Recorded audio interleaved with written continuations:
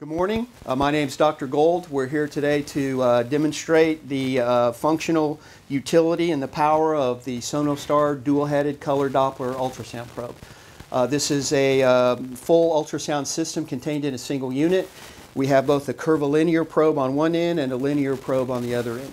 So what we're going to do today is demonstrate how to do an ultrasound study and the basic functions of our app. This has a built-in Wi-Fi transmitter. This is how the system connects with the viewing screen. This is not Bluetooth. This does not rely on any outside networks. It's its own Wi-Fi transmitter, 5G Wi-Fi transmitter. For you folks interested in the technology, it's referred to as a MAC protocol, very cyber secure. So what we're going to do first is, as if this were straight out of the box, we're going to power the unit on. We're going to connect it to our viewing device, and then we'll begin the basics of how to use all of the controls on our app. The functions are controlled by a downloadable app, free software, always upgradable, very powerful utility. So right out of the box, the first thing we do is apply pressure to the button here in the middle of the probe, and that powers the probe on, indicated by the blue light, and in the battery window. The presence of the blue light on either end indicates which end of the probe we're using. Right now we're connected to the curvilinear side. For today's demonstration purposes, we're going to keep this very straightforward and do a superficial exam of the neck. So I'm going to come back to the linear side of the probe, and to do that, I depress the middle button for a few seconds, and the blue light will switch to the other end, indicating that now the linear end is active. At this point, we're ready now to connect the probe to the viewing device. We simply have our device ready to go. We will go to our settings. It needs to be turned on. My assistant, Dr. Garcia, will get us plugged in. We're going to go to the settings. And the first thing we look for is the fact that our Wi-Fi system needs to be activated. We'll turn that on, and at that point, the signal from the probe will be recognized by the device. And here we see the indicator that this is already connected to the viewing device. If it were not, it would be displayed here in the list of available Wi-Fi selections. We would simply pick that as our selection. Here it is now, because we've changed networks. I go back to that. This is indicated here. The password is located at the bottom of each probe, so you never have to remember it. This one ends in 017, so we've identified that this is 017, and we are now connected to this device's Wi-Fi network. At this point, we go back to our viewing screen because now we're connected, and the next thing we do is open up the app. And what you can see here is a standard viewing screen for an ultrasound signal. Each time the screen opens at the very beginning, it's in the freeze mode or still mode. This is because we are at the very beginning ready to enter patient information. So at the beginning of each exam, we put in our patient demographics on this screen, easily accessible by the button here. Once the patient demographics are entered, and something to note is that the birthday itself requires individual scrolling of each unit in the date, up or down. Once the demographics are entered, touching anywhere on the screen will leave that, and up here in the upper right-hand corner, all of the patient information will be displayed, the patient ID, name, gender, and age.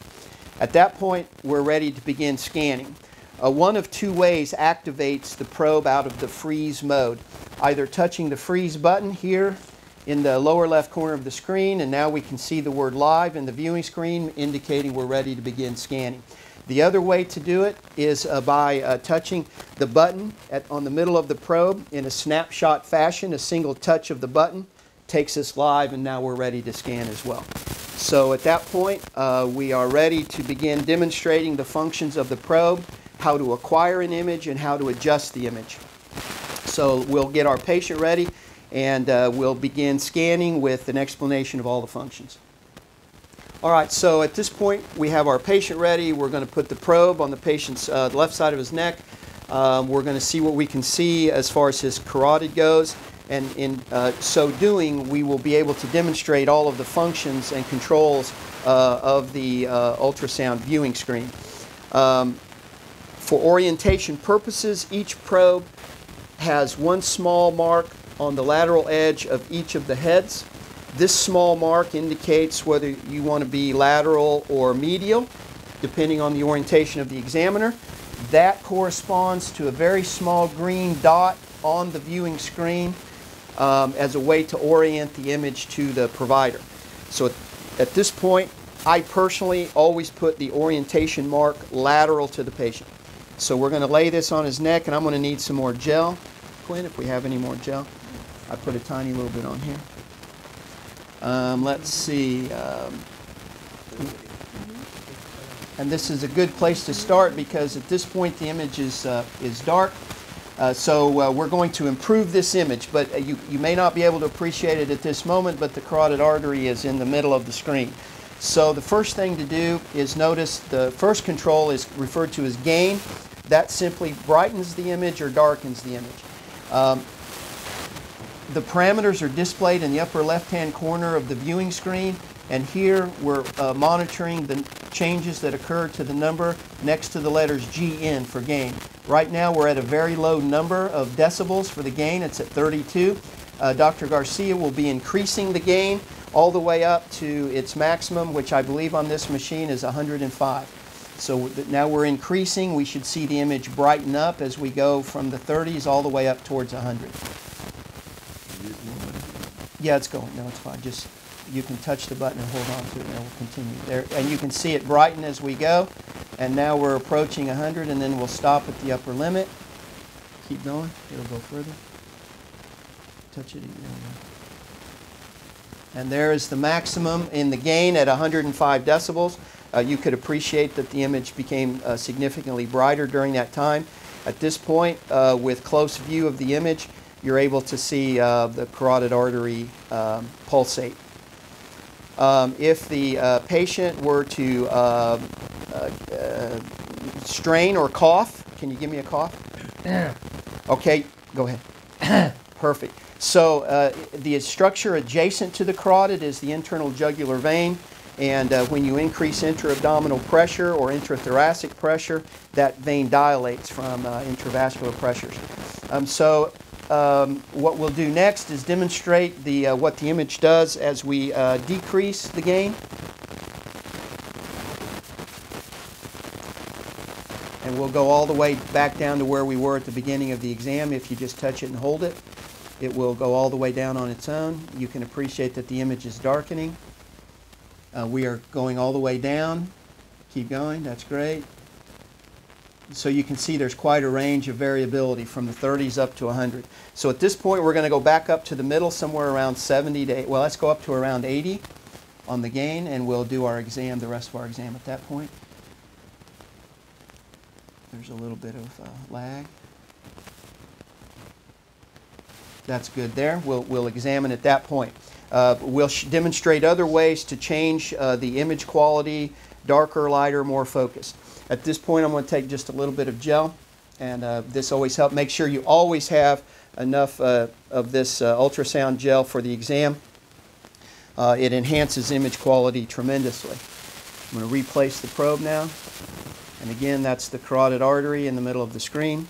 Let's see what I can do to get the best view.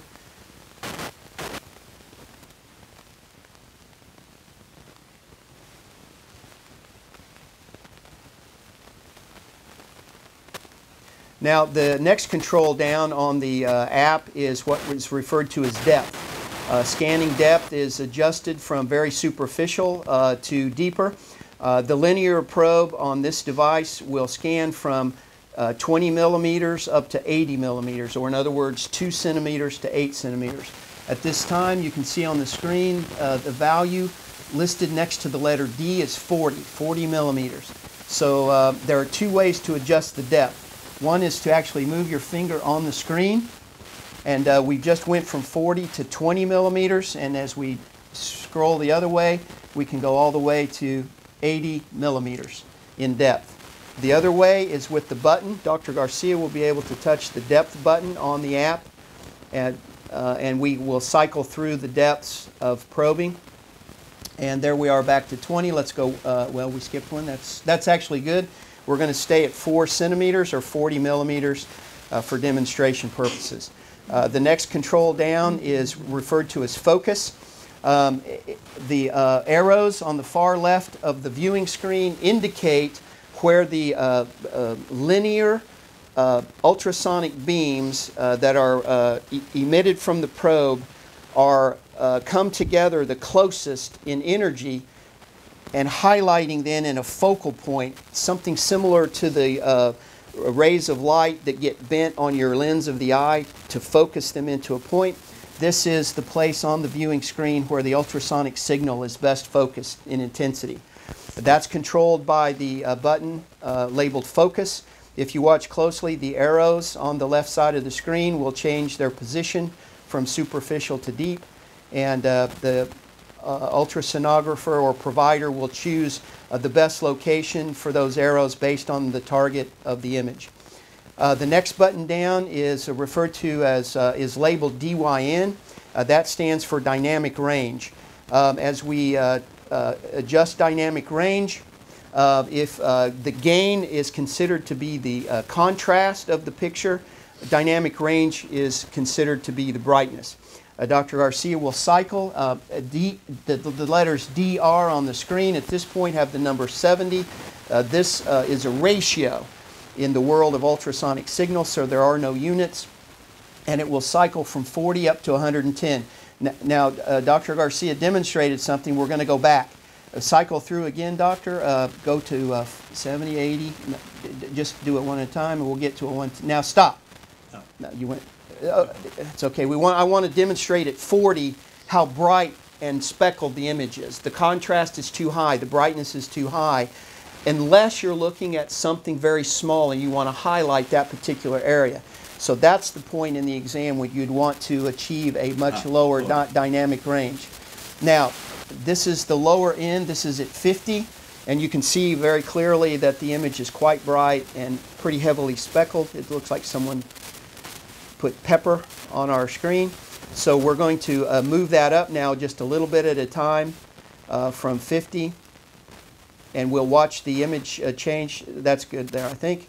So at that point, our image has become a little softer. We're able to see the structures a little more clearly without the bright reflectance. The next button down is labeled harmonic, but this is where we control the frequency. On this device, the two frequencies that the linear probe scans is 7.5 and 10 megahertz. That's demonstrated or labeled next to the letter F in the area of the parameters. Right now we're scanning at 10 megahertz. Once Dr. Garcia hits the harmonic button, it will change to 7.5, and the image quality, no, that's denoise, the next one up there. And that changes the image quality a little bit, and we should probably be scanning at 7.5 for this exam. The basic physics of ultrasound dictates that the higher the frequency, the lower the penetration. So if you want to scan something very superficial, you'd want to be scanning it at the higher frequency.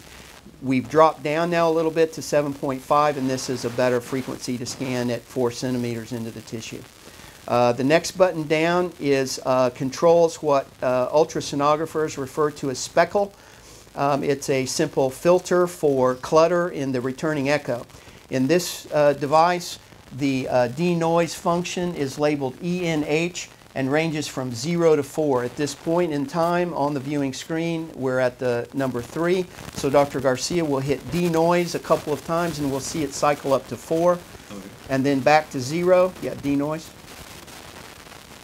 And then you can see this now is full of artifact and noise in the returning echoes. As we increase our filtering just a little bit, the image softens. Up one more. A typical value for scanning is somewhere in the middle of that range, around the level 2 for filtering. Based on your needs and the target, you can adjust the filter and eliminate more or less clutter out of the echoes. The next button down is very important. This is where we'll spend a little bit of time. This is referred to as the scan mode. At this time, we're scanning in the B mode. This is the basic black and white grayscale that we're all familiar with. And that's where you're going to do probably 90 to 95% of all your exams. Once we touch that button one time, we open up a menu, the B. There we go. And now we display the other scanning functions of the probe. This probe is very powerful in that it contains many of the color analysis functions used in vascular studies. These are in order: M mode, color Doppler, power Doppler, imaging, and pulse wave. The simplest demonstration to give is with the color Doppler. We have then a square that appears, a window on the screen. We can move this screen, the square, with our fingertip to get over the target, and there we see the color flow through the patient's carotid. Once we choose a function, more buttons open along the bottom for control of that function. So these are all of the necessary controls for color Doppler analysis. We won't go into the physics of each one today. Steer simply changes the angle of incidence. The gain is just what it says, the brightness of the Doppler signal. There are instructions on how high or how low to take the gain. We'll review that in another instructional video. Pulse repetition frequency, window, and then how to actually move or size the window screen. We can in fact make that a little smaller or a little bit bigger with our fingertips with this control, and then we can move the screen. But that's a great view of the color flow through the patient's carotid artery. That's a simple demonstration. Let me see what I can do to show you just a little bit of the incredible power of this function. This is a pulse wave Doppler. I'm going to try to center this over the patient's carotid. Now this, all ultrasonographers out there are cringing. This is not the exact way to do this exam, but what I want to demonstrate is on the window at the bottom, a regular pulse that we've obtained for the patient. Along the side of the window is a scale. This is a velocity scale. Simple functions would be to lower the baseline, and now we see more of the true form of the patient's pulse wave. Very classic arterial pulse waveform. The window and the angle of incidence can be changed here, as anyone knows, with the volume. The size of the window is adjusted. The angle inside the window and between 40 and 60 is optimal. We all know that. And then again, steering is the angle of incidence of the green line. I think you could appreciate that I changed that a little bit. And a perpendicular ultrasonic signal to blood flow, it's unable to measure any velocity. So everybody knows, and you do too now, to change the angle of incidence a little bit to help enhance the detection of echoes from moving. Actually, it's the red blood cells in the artery. That's a very powerful function that many of the other devices on the market right now do not possess. Power Doppler simply augments the signal from the regular color flow in case you're ever imaging in a low flow area and are uncertain of any flow. This will enhance that signal. And M mode, of course, is for cardiac primarily. If I can center this a little bit, you see the open area. This was closed before, now it's open, and if this were a cardiac exam, we'd be able to demonstrate outflow tracts and inflow tracts. That's our M mode. So I'm going to return now to the basic B mode, but very few handheld wireless probes. As a matter of fact, none of them on the market today will provide that kind of vascular analysis. At that point, we only have one more function to demonstrate, a button here referred to as biopsy.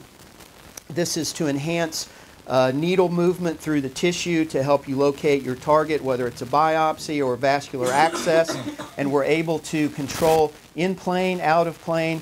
The word clear simply takes the image off the screen. I'll demonstrate that, and then we're able to actually change our image orientation based on where the provider is standing at the time the needle is placed. I'm able to flip the image from superior to inferior and back, or I'm able to flip it left to right and back. Once I decide where my needle is going to go, let's say I want to do an in-plane biopsy or a needle placement, there is a dotted green line that appears on the viewing screen which will guide your needle. And to move this line, let's say for any reason that we could think of, we want to put a needle here.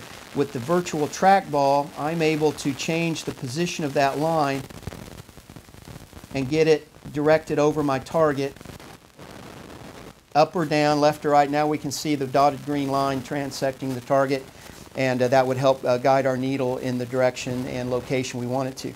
Now that's an in-plane needle placement, and out of plane is a simple vertical, because the needle now is exactly perpendicular to the head of the probe.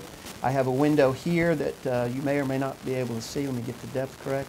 I want to try to locate that over the target. But anyway, I also have a virtual trackball where I can move the target. I hope you're able to appreciate that. There's a small circle in the middle of the screen with the perpendicular line guiding it. And now I'm ready to try to put my needle in the middle of my guide, and I should be able to puncture my target. This moves the guide up, down, left, right, and makes the size of the guide larger or smaller. I don't know if you can appreciate that, but that opens up the guide circle further and decreases the size. Once I have that and I've got the image and I'm done with that, I can hit clear and everything goes off the screen at this point. I'm back to my regular B mode scan. Two more functions that you should know about before we finish up explaining about the basic functions. Many of the larger cart systems have a series of sliders on the console, which is referred to as time gain compensation. So one would think, well, you can't do everything that the cart can do, but in fact we can almost do everything that the big carts can do. We have time gain compensation sliders here hidden on the app. There's a small arrow on the side of the screen. Once we touch that arrow, the sliders come. And what this does is control the gain, again, brightness, controls it in the near field or far field. So if I want to control the brightness in the near field, I use these sliders. And I can make the image brighter here, or I can make the image darker in the far field, and vice versa, if we use the sliders.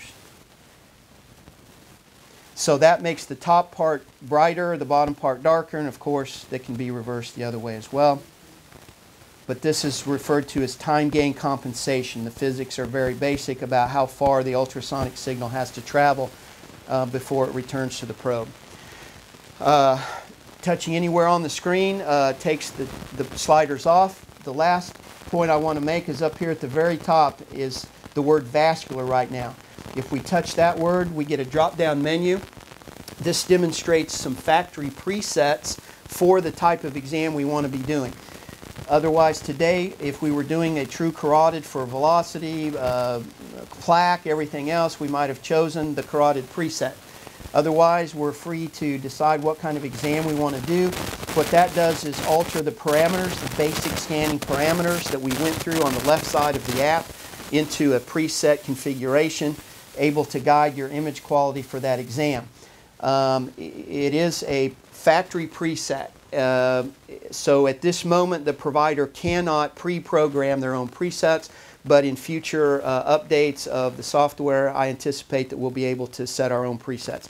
I'm an anesthesiologist and I enjoy creating my own environment for my ultrasound images, so that option is coming very soon. But in the meantime, it's a very good set of parameters to guide you. Once you set what exam you want, you're still able to control them to fine-tune. So at that point, that is the final part of explaining the probe, the connection to the viewing device, the acquisition of the image, and control of the image quality. I'm going to move now to the final part of what this probe does and what the app does. When I have acquired the image that I want, whether it's with the needle in place, whether it's demonstrating a certain finding, or in any other way, something that I want to save, I simply either hit the freeze button on the viewing screen or the power button on the device, and I'm able to then freeze the image. Now this image is stored at this moment as a digital image, and I can perform certain manipulations on the image. First of all, we have always going on in the background, in the bottom left corner, a series of frames that are put together into what we call a cine loop, or a short video. This, at this point, is set for 100 frames in a cine loop.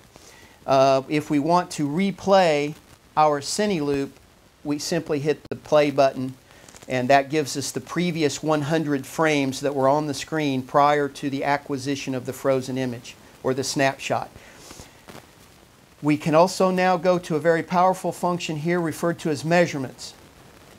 This pop-up menu reveals a number of ways to take a closer look at the image we've acquired.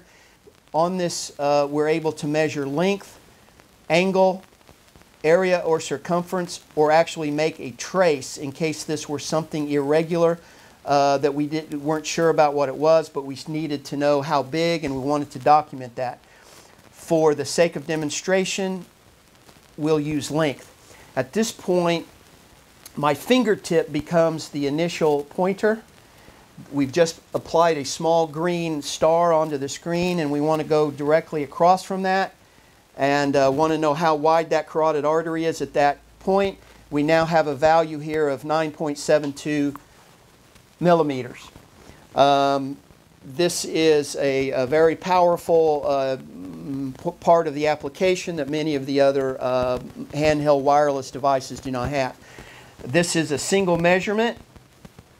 We go back. I'm going to, at this point, use this button to clear that measurement. And now I'm going to do an angle measurement. Sorry, it didn't clear. And in that point, my fingertip becomes the pointer again, but I need to apply 3 different points to create an angle. At that time, the angle measurement is displayed here on the right-hand side of the screen, and the angle is displayed on the viewing screen. I can, in fact, then move the angle to create whatever I want to measure on my screen. Fully programmable with your fingertip, or you can use the trackball to move it left, right, up, or down. And that's a great way to know what's going on, perhaps in a joint area or any kind of fetal measurements. The next one is area or circumference. Again, my fingertip becomes the pointers. Then as I apply my fingertip between the 2 points, I open up a circle, and which then would become an ellipse based on simple geometry of the original diameter. And then I have displayed here the area and the circumference of that measurement. This is obviously very good for fetal measurements if you want to do biparietal diameters, etc. I'm going to clear that measurement. I'm going to do the last one, trace. So I have an irregular form. My finger again is the pointer, but I'm able to outline that irregular shape and still get an area measurement. So I can at least identify whatever unknown structure it is in terms of its size. I can apply all 4 measurements to one image if I so desire. And at the time that I'm finished measuring, I can now open up a screen with this button labeled Anote, A-N-N-O-T-E. At first nothing happens, but all I have to do is touch the screen, and I should have a keyboard appear. It's down here, I guess. And I'm able to, I think this, there we go, I'm sorry. On many viewing devices, this will become a keyboard. And I'm not sure how to, we'll have to.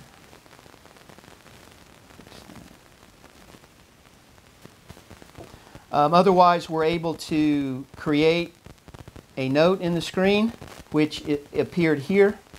And then at that point, I'm ready to say I have the measurement, I have the image, I have the value for the measurement, and I have my note written on the screen. Left carotid, mid-neck, irregular mass, whatever kind of note you want to make. At this point, I'm now ready to save the image in a single frame, or I can save the cine loop on the viewing device. If I hit the word save, I get a message that I was successful with my save, and now that's stored on the viewing device as a digital file. the individual images are stored as DICOM files, and the cine loops are saved as a .mov file or movie file. I'm going to clear that off. I'm going to restore the other options on the frozen image. The very last function to demonstrate is the preset button. Ordinarily, we think of presets as the examination presets for the parameters, but in this case, it's a small screen that gives us 3 other options. If for any reason the white lettering, patient ID, or parameters were problematic in the viewing screen, if we toggle that show information off, the white lettering disappears from the screen. Toggle it back on and the parameters and patient information reappears. Cine loop is simply a way to go up from 100 frames. This will go all the way up to 1,000 frames, which is approximately a 100-second video. Approximately 10 frames per second. We keep it down for demonstration purposes. The last part is a series of options for channels on the Wi-Fi network. This can be used in very rare situations, but also a very important function in terms of competing Wi-Fi signals in your environment. If there's too much of a time lag in acquiring the image, one thing that might be done is to adjust the channel. The probe connects by default to its best channel. That's in pink. That's the default connection. So again, under rare but very important circumstances, we're able to adjust our connection from our own network to compensate for the other signal environment. When all those are set, we're closed, and that is the fundamental way to use our probe, acquire an image, manipulate the image, and ultimately then save the image for use at a later time after the examination. Now a question here. How a technician comes in, does that, we get an image, how do we send it to the radiologist? We have once the image is saved, we go to wherever you save the images here, photos. We select the image we want, and here on this particular viewing device, we have our choice of using the digital file any way we want to use it. So this is a DICOM digital file, and we can manipulate that file in the same way that we can use any other digital file. So that's how we've saved and now can transport that image. The best way to do this is with an app that's coming out very soon from our company, where all of the images can be transported directly to a PACS system. But that creation is imminent, and we'll have it very soon.